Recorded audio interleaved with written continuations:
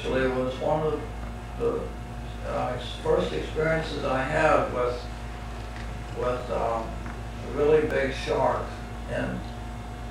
out there in the ocean.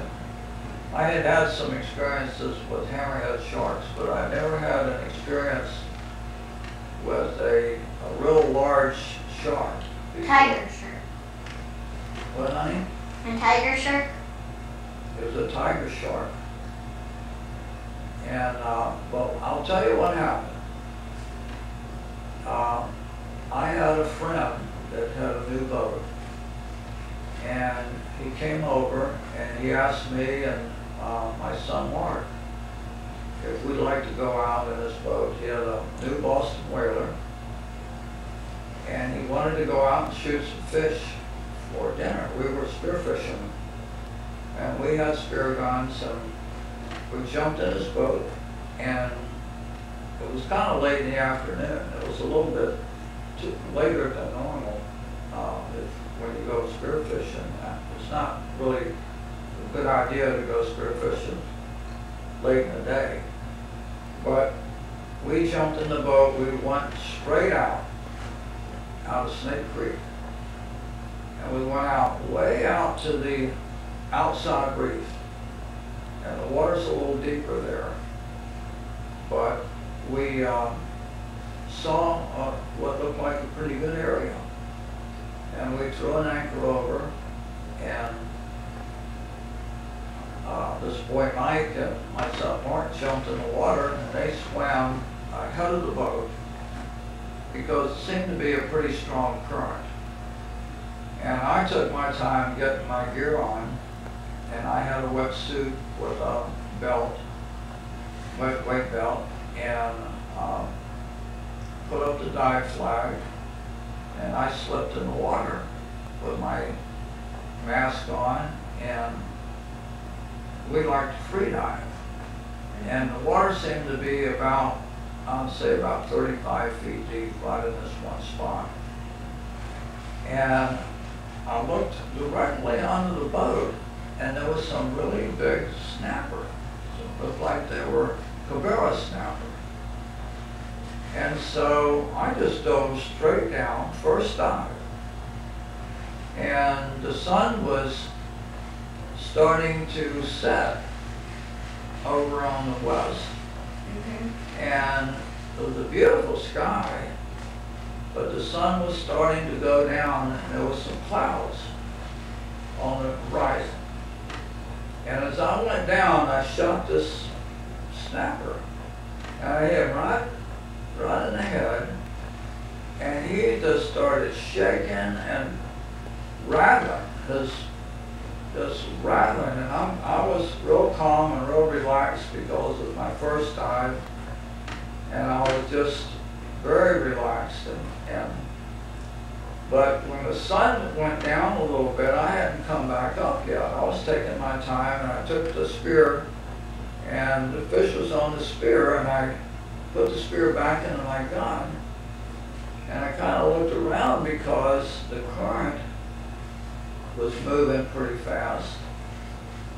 And he was making so much noise, rattling. I started thinking, I better, keep an eye out for something. I didn't know what I was looking for, but I knew that he was making a lot of racket. And so I started out real slow, just relaxed. And as I came up, about halfway up, I saw this huge shark, and he was coming up current. And he was kind of looking like this. And then all of a sudden, he picked up the vibrations of the fish and just made a correction and just came at us like 50 miles an hour. And I had just enough time to take my spear gun and hold it up in front of me because he was coming at me with his mouth wide open. And I had my spear gun, and he just rammed right into my spear gun and just pushed me back. about, 5 or 6 feet. He was gigantic. And as he went over, he couldn't get the fish. And so I tried to shake my fish, trying to get it off, but I was afraid to spin the tip off because I didn't want to get my arm bit. If I could spin the tip off, then the fish would come off the spear, and the shark would chase the fish. So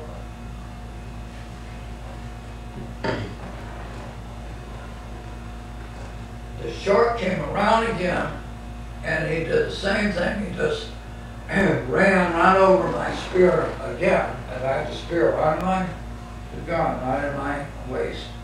And he just kind of went right over me like that. And he came back again. And so I started trying to poke him and shake the fish off.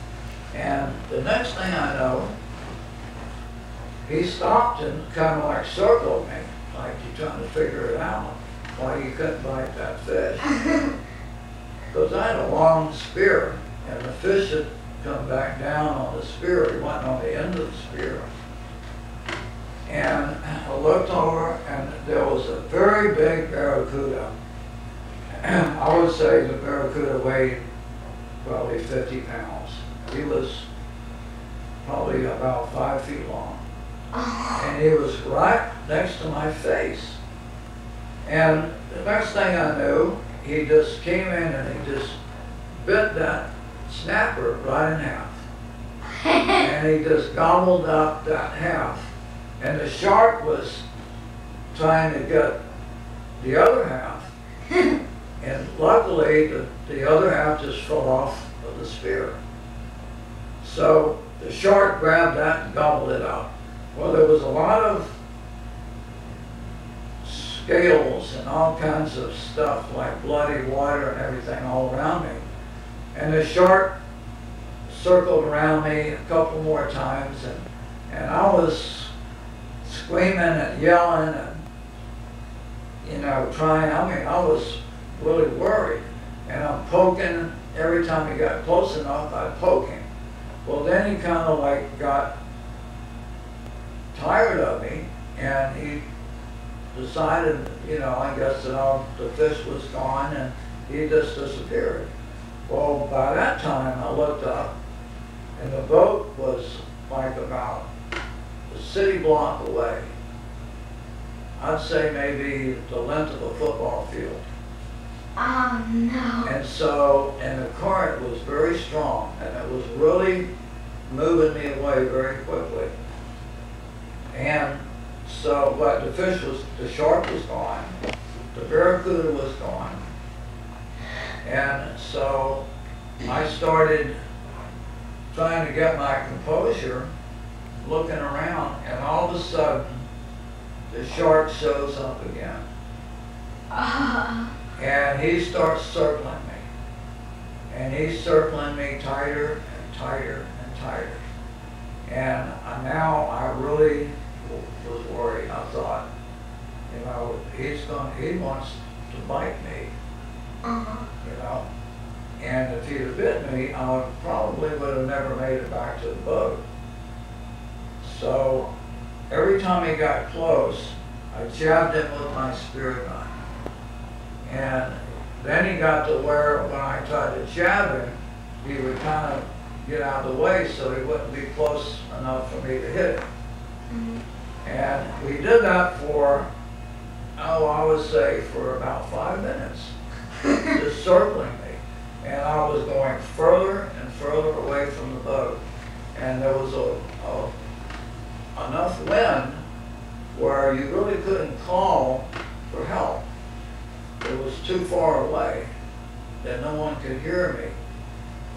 So, but eventually the shark got tired of swimming around me. I guess he decided that I was not good to eat. Every time he got close to me, he got poked with this spear. So he disappeared. So I looked around some more. I was afraid to swim back to the boat. Well, finally, after looking and looking and looking. I started swimming back to the boat, and I swam with my head this way, and I would swim on my stomach, and then I'd swim on my back and kick my feet. You know, just keep kicking my feet and making slowly back to the boat. And by that time, the sun had set. And it was still light, but it wasn't real bright. And so I saw my son and Mike standing up. They were kind of looking around for me, trying to see me. And so I just kept swimming and kept swimming and kept swimming and looking around, and was just scared to death, really, that he was going to come back. But I thought he would come back from against the current rather than with the current, because that's how the scent goes down, with the current. And I made it back to the boat. And I got in the boat. We came home, it was dark, and they had speared a couple nice fish, and we had fresh fish for dinner. So it was quite an experience. And I've been around a lot of sharks before where hammerheads have tried to bite my flippers, but I was never so scared as that tiger shark, which, you know, I estimated him to be like close to 1,000 pounds in size. Well, the very next day, I went down to Holiday Island, Well Harbor and all, and they were hanging a tiger shark by the tail that weighed 890 pounds. And that was about the same size as the shark that I saw. And so I wasn't too far wrong. Obviously, he looked bigger to me because I was in the water with him. But 890 pounds is a very big shark. And I looked all over the shark to see if there were any marks on him. I thought maybe it was the same shark. But they said that no, that was that there was a lot of sharks that were migrating along the coast. And they had seen many, many more sharks that day. Those sharks were moving from the north down, I guess they're moving on down to South America or the Caribbean or whatever. But that was my story, and so I hope that, you know, you like it, and I hope that my family likes it, and I hope my grandchildren like it too. So, adios everybody.